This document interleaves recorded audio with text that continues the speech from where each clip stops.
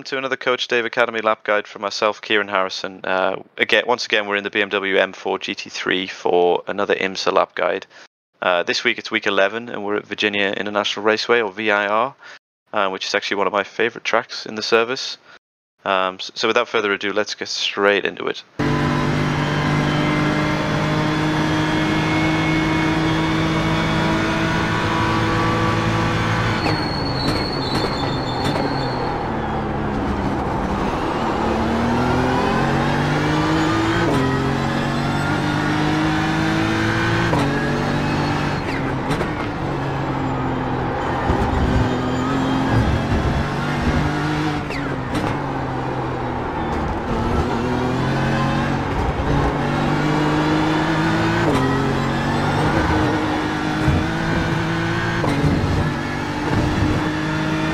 Got about 2 laps of fuel.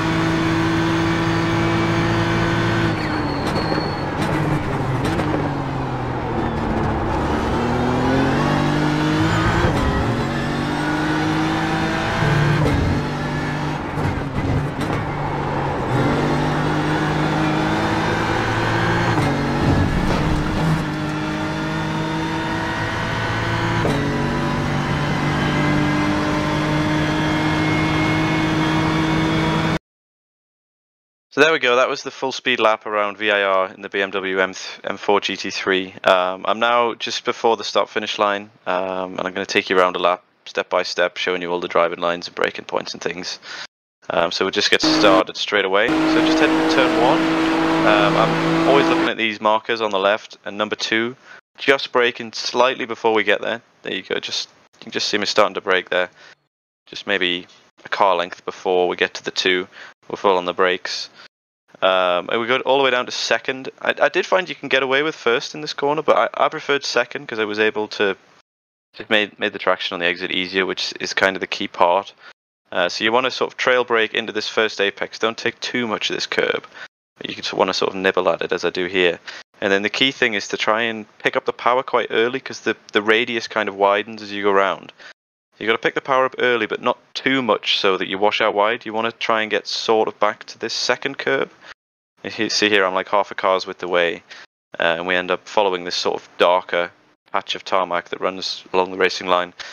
You can be getting slightly further back to the right here. That works as well, but I got away with this because I carried so much speed through the exit of turn 1 that not getting it back across the right-hand side didn't cost me as much as I'd already gained.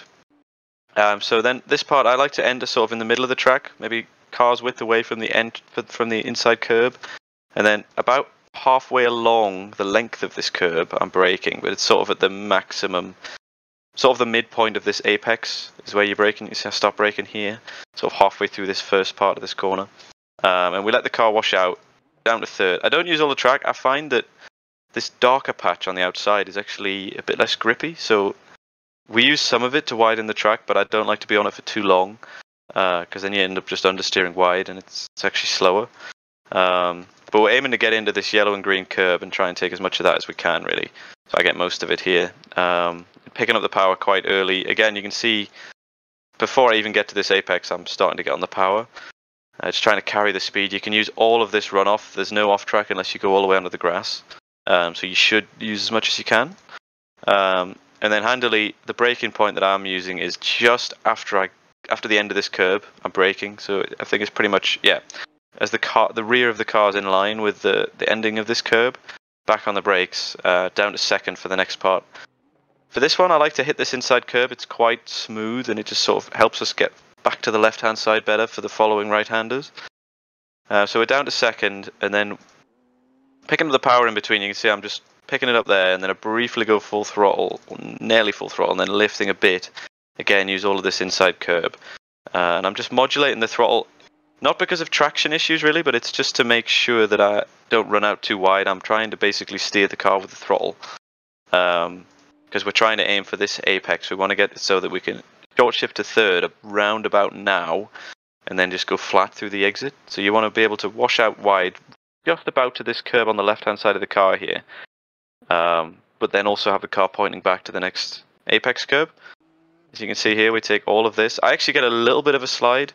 Actually, the key thing to point out is you can see how much throttle I have on here, and I go full throttle from now. And then we can hold it through here. I actually get a little slide this time. Just a small correction I have to do there. But most of the time you can hold it flat and it doesn't slide if you get the line right.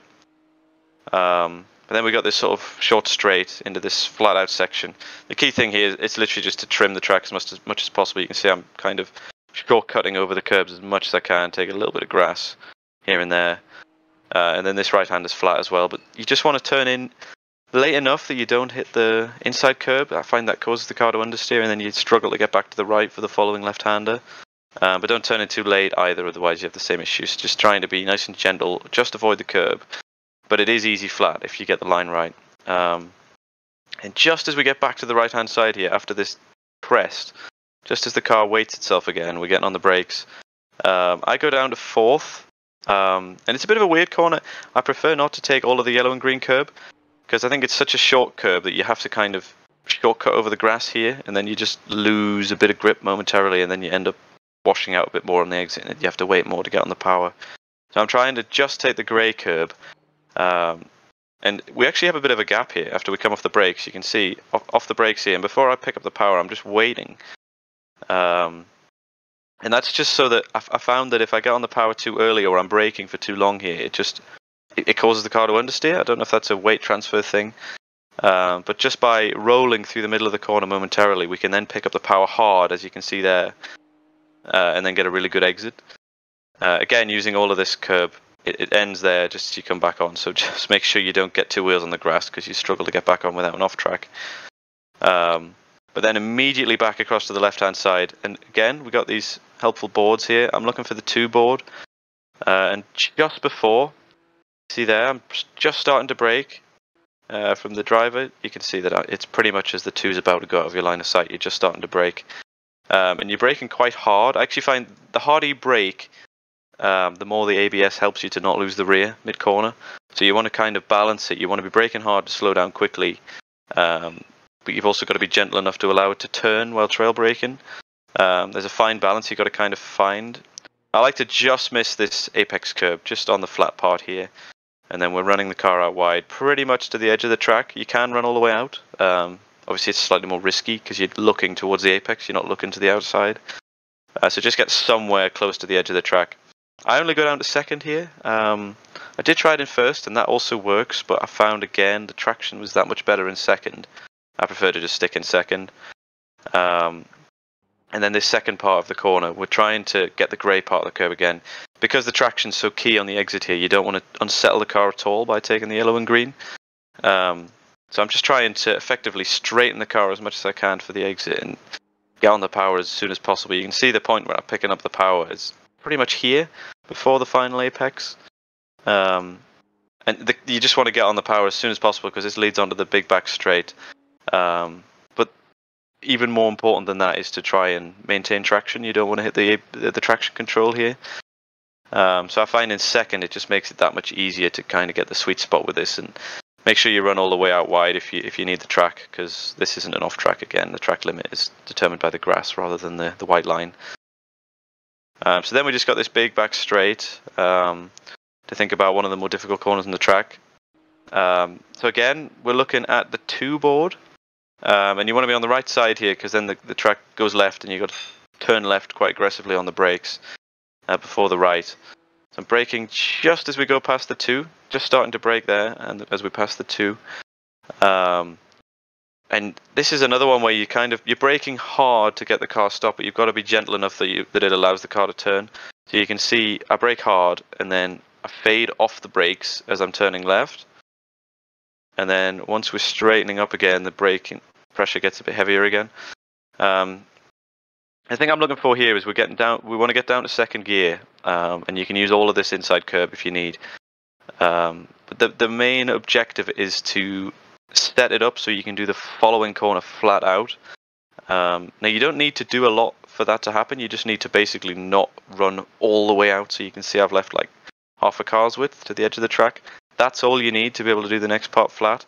So we kind of short shift to third through here, and then it's just easily flat if you're on that decent line. So that's all you need to do. You don't need to hold it too tight, and you do want to carry as much speed as you can through the right. So just make sure you leave half a car's width on the exit so you can go flat through the left. And then we're just basically sitting on this curb until the last possible second. We start to point it into this apex. Again, through here we want to take all of this curb because it helps to open up the following right. And just before we get into the curb, I'm starting to lift and brake a little. So there, off the throttle, just braking gently down to third gear. And then try and take a lot of this curb, but not all of it. If you take all of it, when you come back on the road, it bottoms the car out too much, and then you end up running wide. I do actually, you'll notice I get a little bit of oversteer. You can see my steering straight here, just a little bit of counter steer. But then as you go through the compression, it regains grip, so it's still easy to get on the power hard. You can see how hard I'm on the power still. I actually carried maybe a little bit more speed than I would have liked through here. But I found, compared to the Delta, I gained so much mid-corner that I basically was still profiting by the exit, even though, as you can see here, I'm running a bit wide, and I just dipped 2 wheels on the exit there. A more ideal line, you'd be more in the middle of the road at this point here. You don't necessarily need to hit the second apex, because you have enough grip to go flat through, regardless of whether you're on the apex or not, but just a little tighter than I go through there. But yeah, I still managed to maintain full throttle here. As you can see, somehow the traction was good, and we managed to carry the speed all the way up to the line to deliver the lap. So there we have it. That was the complete lap guide for the BMW GT3 at VIR. I hope you found it useful as we head into week 11 of the IMSA series. If you like me, this track's such a joy to drive, as much as it is difficult.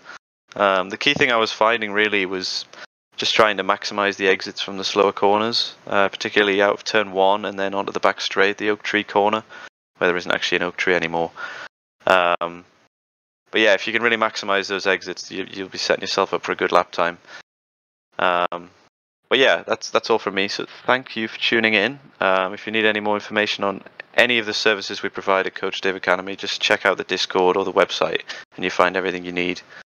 But yeah, that's all from me. So I will see you in the next one.